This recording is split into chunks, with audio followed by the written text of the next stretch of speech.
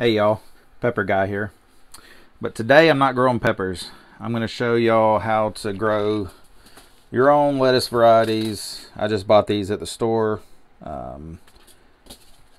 organically and hydroponically right in your own house. And it's pretty simple to do. I'll just show you a few easy steps of what it's going to take to do it.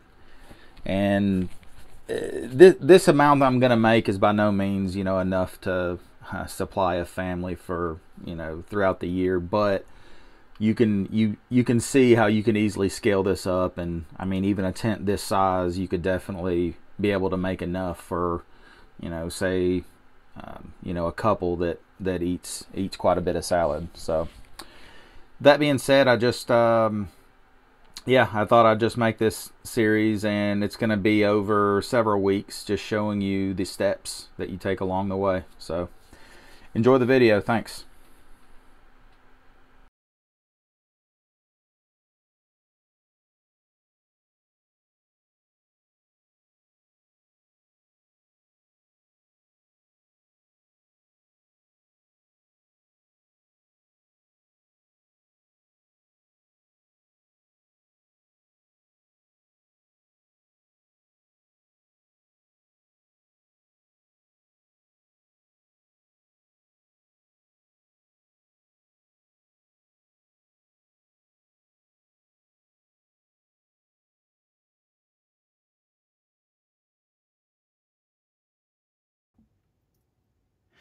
All right, everyone. So it's been right at about 3 weeks. As you can see, the lettuce plants are looking pretty healthy here. We do have a little bit of algae growth here, as you can see, which is probably pretty normal. I had to keep water on them pretty regularly because this heat pad was going, and it would really dry out quick. Also, maybe next time I do this, I'm probably going to use a bit deeper of a container so that it doesn't dry out quite as quickly, and I don't have to keep adding water. But I'm just going to rinse the roots off really good, and when we transfer into the hydroponic containers, I'll just be sure to clean the roots off real well so we don't get any of that, so we have less chance of getting any algae in there. So. And this is going to take me a little while. I'm going to pretty much pull 3 of the Butter Crunch plants out and put them in the Rockwell cubes. And then these 2 here, it's a salad bowl. These 2, and I'll get one of these other dark ones. And then I'm going to get these 3, which are all different. I think that's an arugula. I'm not sure all the other ones, but that's just, this last row is just kind of a mixture. It's called a medley. So, yep, but we'll just kind of fast forward this, and once we're ready to put in the containers, we'll see y'all then.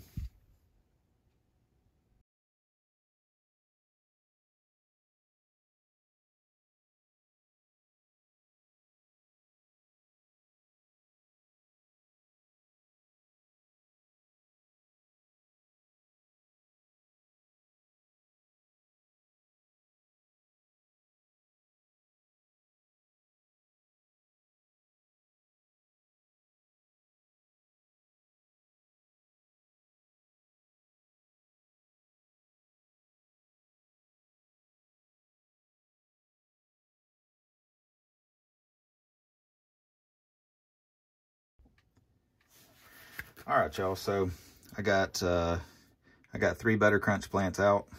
Some of them, that one's got good roots, pretty long. Not all of them do. That one's barely got one there, but it'll be fine. I'll leave the nutrient level pretty high, probably up to about here, when it starts out. So these roots will grow quickly in no time. They'll come down. Here I just got a cheap little plastic. It was a transparent container. I mean, I just spray painted it black.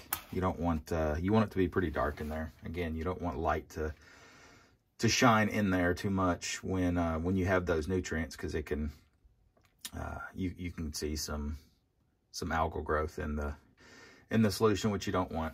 So, so all I'm going to do here is the lid that came with it.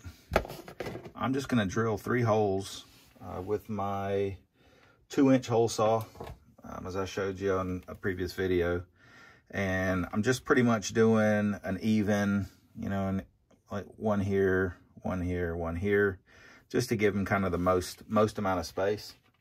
And yeah, I think it'll do really well. Something I definitely am going to do next time. I likely won't be growing these anymore in soil from seed.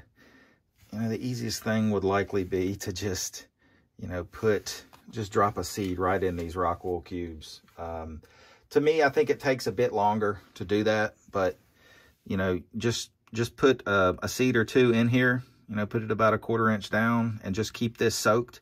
Just keep it wet. And, you know, within a week or so, you'll see some sprouting. And out the bottom, it might take, you know, something you might want to do is just split it completely down the middle. That way it's got a channel for the root. Split it like that and then put the seed in. That way it's got an easier channel for the roots to come out the bottom. But I'm sure you don't have to do that at all. I'm sure it'll eventually pop out. But if you keep these wet, you know, for a week or so, you will have some germination. And then once you start seeing roots at the bottom, that's when you can start putting them in the hydroponic solution. So anyways, I'm going to go ahead and cut the 3 holes, and we'll see you in a minute.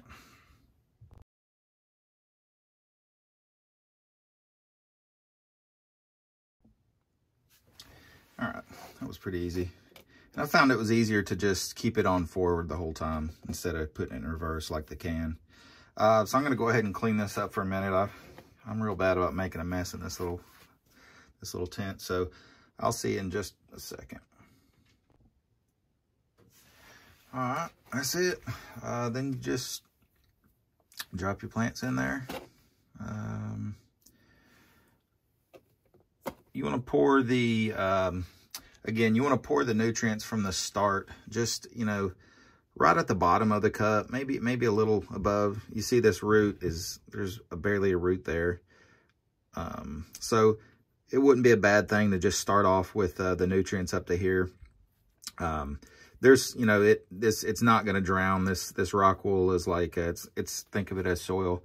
So oxygen will be able to get into there. So you're not going to suffocate it, by having the nutrients. Now, you don't want to have the nutrients up to here or anything. You could kill that plant real quick.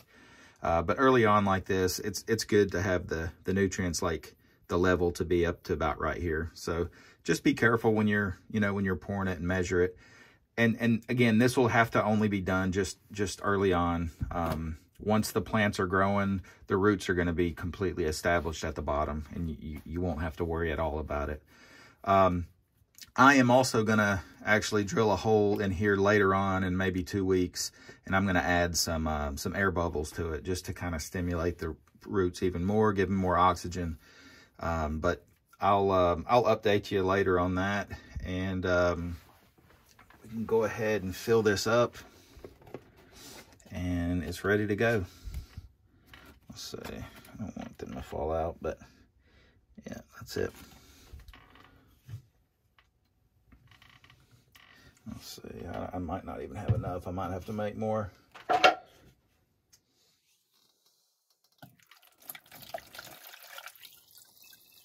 Yeah, I'll likely have to make a little more. But that's it. I will go ahead and do the other 3. Let's see if that's touching. Yeah, it's not touching the bottom yet. So I'll go ahead and make the other 3. I've got 3 of these containers, so I'm going to have 9 plants total.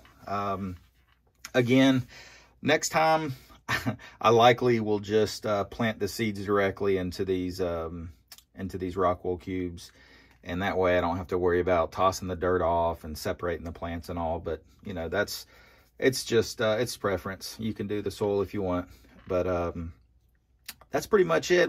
One other thing is once you start harvesting these leaves, which you know, I'll show you that later, but it might not be a bad thing to you know, stagger some plantings and start growing a new set of seeds maybe around the time of your first harvest. That way, you know, when the plants when you've harvested them several times, maybe a couple months, I'm not sure, you will have a fresh set of plants to go into the nutrients. So you can just kind of have fresh, you know, new fresh plants all the time.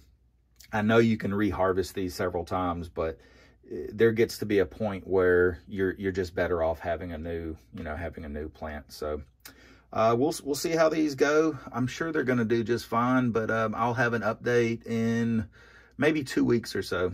So that's it. I'll speed through the rest of this and get these other 3 containers made, but that'll be the end of it here. So again, just like, subscribe, and comment below, especially if you have any suggestions for me. This is the first time I've ever grown lettuce, you know, lettuce hydroponically for, you know, for the family, because we really like the Butter Crunch. It's a really good lettuce. So any suggestions will help me as well. So I appreciate it, and we'll see you next time.